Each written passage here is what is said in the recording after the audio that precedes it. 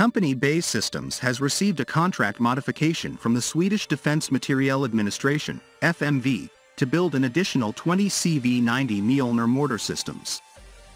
The approximately $30 million US contract was awarded to BAE Systems Sweden's joint venture, HB Utveckling AB, which combines BAE Systems Hägglunds and Bofors production capabilities.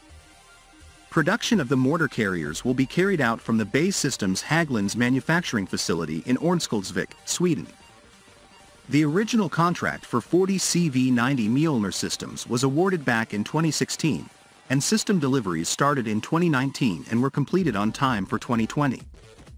Furthermore, in February 2022, FMV awarded the first follow-on contract for an additional 20 systems, as well as an upgrade of the 40 systems already in service, integrating the new C4I LSS Mark system.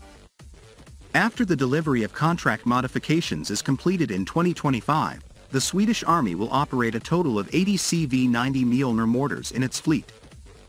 Also known as the Granatkastar Panzerbandvagn 90, this vehicle provides indirect firepower capability for mechanized brigades on the battlefield.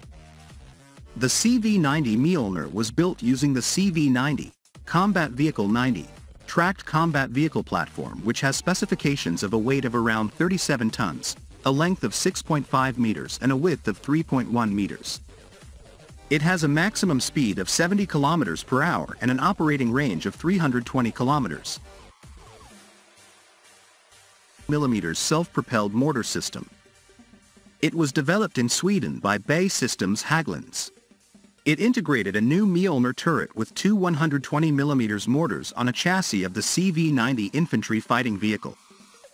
In the northern mythology, Mjölner is the hammer of the god Thor, one of the most fearsome weapons capable of leveling mountains. This combination of a Mjölner turret on the CV90 chassis was adopted by the Swedish military. Production contract for 40 artillery systems was signed in 2016. Deliveries to the Swedish military commenced in 2019 and were planned to be completed in 2020. Its Swedish designation is the Granatkastar Panzerbandvagn 90, or GRKPBV 90. These will be used in mechanized battalions to increase indirect fire support. More than a decade ago, BAE Systems Hägglunds developed another Amos mortar system with two 120 mm breech-loaded mortars. It was a new generation weapon, designed for rapid rate of fire. Swedish military ordered two Amos systems on the CV90 chassis, though there were no further orders. The Mjölner is another attempt to create a close support weapon with a rapid rate of fire. Though it has a more simple design and is overall a less complicated weapon. As with the Amos turret, the Mjölner turret can be integrated on other suitable wheeled or tracked armored vehicle. The Mjölner turret uses two 120 mm muzzle-loaded mortars. Mortars are loaded using a mechanical system. Though loading is only partially automated and involves manual labor. Still though, the loader operates under armor protection. Maximum rate of fire is a whopping 16 rounds per minute. Rate of sustained fire is 6 rounds per minute. This mortar system is compatible with all standard 120 mm mortar ammunition as well as smart guided ammunition, including the Swedish Strix precision guided munitions. Standard shells have a maximum range of up to 9 kilometers. This system can also use extended range shells that give a maximum range of 13 kilometers. The Strix guided munitions have a range of 5 kilometers. A total of 104 mortar shells can be stored inside the vehicle. A total of 56 shells are stored in the turret bustle. Another 48 shells can be stored inside the hull. Mortars can be elevated to plus 85 degrees, though it seems that the turret traverse is limited to 60 degrees. In its basic form, the Mjölner turret provides protection only against 7.62 by 39 mm armor-piercing rounds and artillery shell splinter.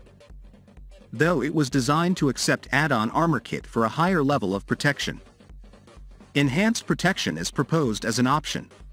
The turret weight ranges from 6 to 8.1 t depending on protection level. The hull is of welded steel armor construction. It is claimed that front of the turret withstands hits from 30 mm armor-piercing rounds, used by the older Russian IFVs and ACVs. All-round protection of the hull is against 14.5 mm armor-piercing rounds. Vehicle withstand mine blasts equivalent to 10 kilograms of TNT. Furthermore, add-on ceramic armor kit can be fitted for the hull for all-round protection against 30 mm armor-piercing rounds. It also further improves protection against blasts and improvised explosive devices. Less than 2 minutes to open fire and less than 1 minute to leave the firing position. Brief reaction and redeployment times become extremely important in modern combat where artillery radars and counter batteries are widely used. A demonstrator of the CV90 Mjölner carried no defensive weapons. Though a roof-mounted machine gun or remotely controlled 550 horsepower. It seems that with some preparation this armored vehicle is amphibious.